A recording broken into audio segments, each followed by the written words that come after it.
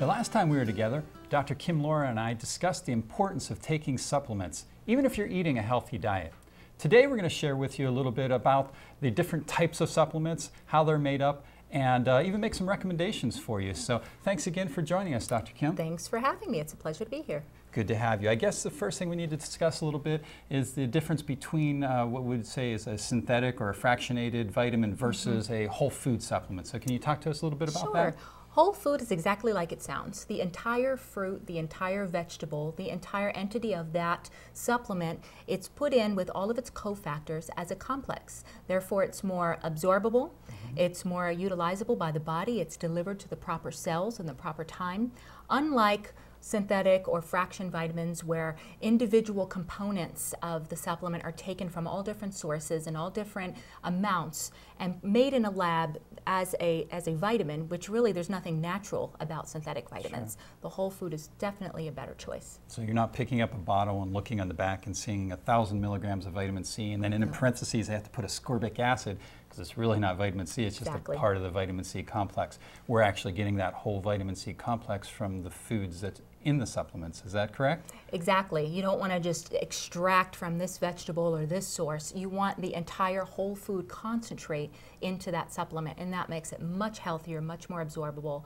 and utilizable by the body. Well, that makes a lot of sense. Now, I guess to utilize something in this sense and get it to where you're getting enough of those nutrients, do you have to take a whole lot of it, or can you take a small portion of it? And maybe you can discuss what would be a good multivitamin to take, or what you would recommend. What we recommend in our office, and I even take myself personally, is something called General Health Fundamentals. And we have a little sample of it right here. Comes in a box like this with a little packet that you can conveniently put in your purse or in your bag, your briefcase.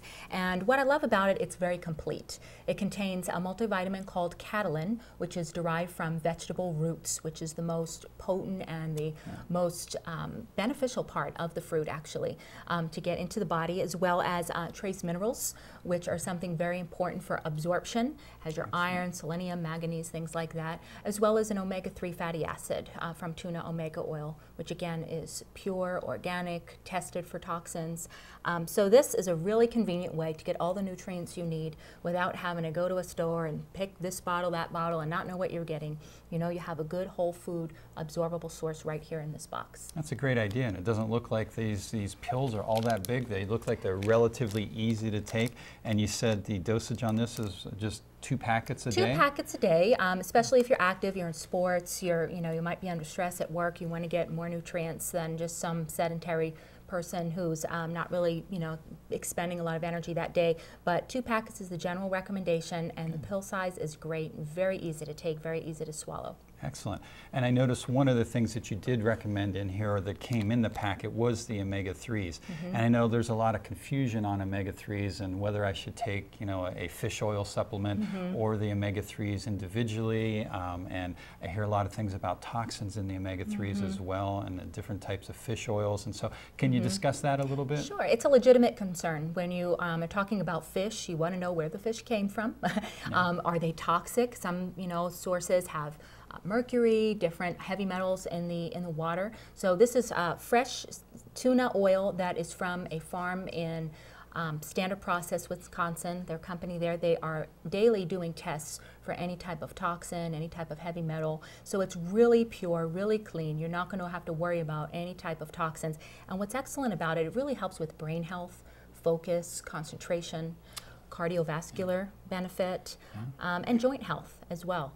It's great for children, it's great for adults, and it should be included in any multivitamin regimen. With our elderly population is concerned about Alzheimer's disease, there's lots of studies that show that taking some omega-3s can really reduce the incidence or the onset of Alzheimer's. Is that correct? It is correct. And just in everyday life, I know I don't want to get my memory, losing my memory or becoming not sharp. I want to be sharp and focused, and it helps, for the young, for the old, and it helps prevent Alzheimer's and other types of So if you're not getting 2 to 3 or 4 servings of those good fish that we discussed, the tuna and the salmon and things like that per week, then you really should be supplementing with an omega-3. Absolutely. Very good. I guess guess another type of multi that some people talk about are taking the greens. And I know we have the greens first here. And a lot of times when I talk to people about taking a green powder or product, first thing they go, oh, I tried one of those and they taste horrible. And so we found this green first product that we use in the office, and it even says on the label, tastes great. And they're not lying. It actually does taste pretty good. I know you give it to your kids as well. Is that right? It really does taste good. And I've tasted some of the ones that make you want to gag, and it's powdery and it has a very bitter taste. This tastes very good, and it's equivalent to 15 servings of fruits and vegetables. And I know that is great for me because I have 5 people in my family. I don't feel like chopping 75 servings of fruits and vegetables. That's a lot. And it's ensuring that you're getting the proper antioxidants to fight off disease.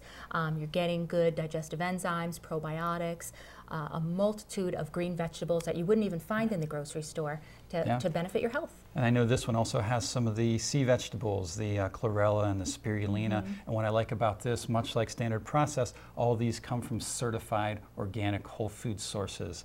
This even contains some of the probiotics and some enzymes and some fiber and such. So this is really good.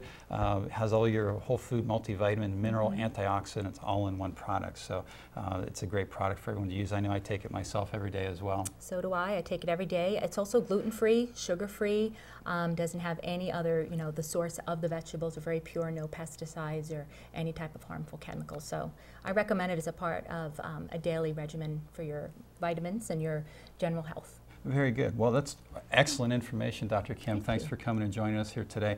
Well, I guess the lesson we should take from that is that even if we're eating a good diet full of good fresh fruits and vegetables and lean meats, that we still need to take our supplements. And using something like the Daily Fundamentals or the Greens First is a great way to add those whole food vitamin, mineral, and antioxidants into your diet.